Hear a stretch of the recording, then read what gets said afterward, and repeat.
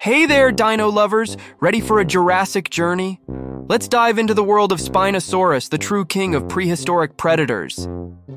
First up, size matters. Spinosaurus was a real giant, growing over 50 feet long. That's even bigger than T-Rex. With its crocodile-like snout, this beast was the largest carnivorous dinosaur ever discovered. But here's the kicker. Spinosaurus was a water baby. Unlike most dinos, it was built for aquatic life. Webbed feet, a paddle-like tail, and high-set nostrils made it a perfect swimmer and fish hunter.